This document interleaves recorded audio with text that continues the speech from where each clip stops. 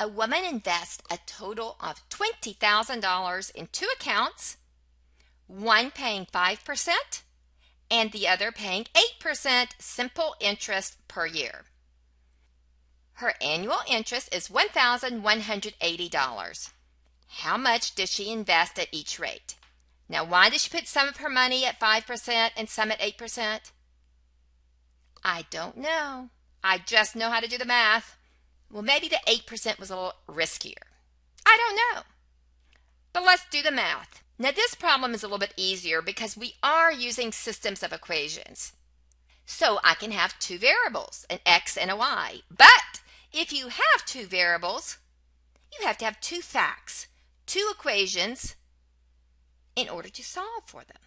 Well, let's define our variables first. So I'm going to let x equal the money that she is going to put at the 5% rate, and y is going to equal the money that she will put at the 8% rate. So I need two equations. Well, I know that the total money that she has is $20,000. So the money at the first place plus the money at the second place will equal her total investment of $20,000. Now she gets interest off of these. Simple interest, they just mean interest is equal to the principal, how much money do you put there, times the rate, times the time. And they're just talking about her interest here. And it says her annual interest, so her time will just be 1 year, and that times 1, I really don't have to worry about it. So my interest at each place is the money I put there times the rate. How much interest will I get? So my second equation is the money at 5%. 5% is 0.05. 5% times my principal at that bank or that investment. 8% times the money I put at the second place. So 8% is 0.08 times y. That is my interest, the interest of my first place plus the interest of my second place. And it says the annual interest is $1,180.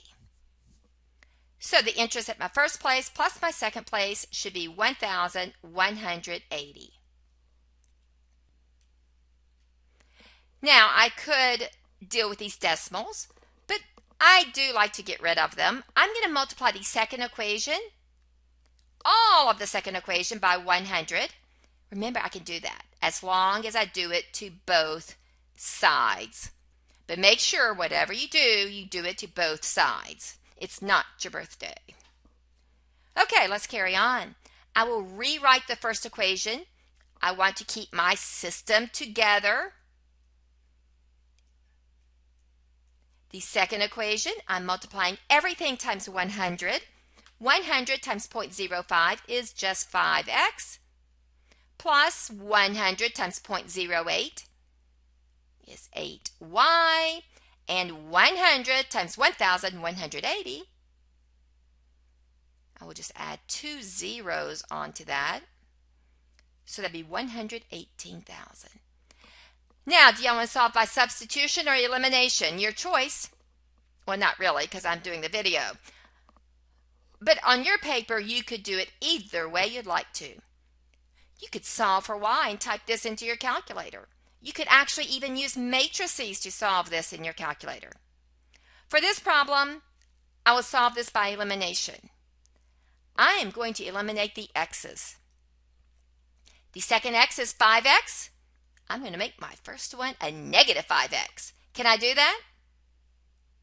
As long as I multiply the entire equation by negative 5.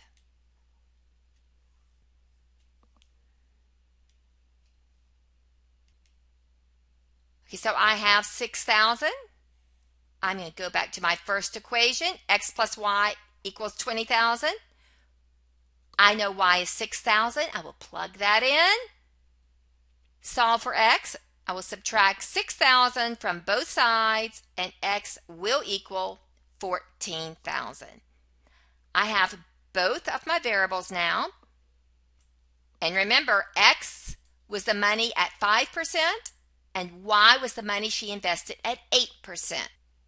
So we now know she invested $14,000 at 5% and $6,000 at 8%.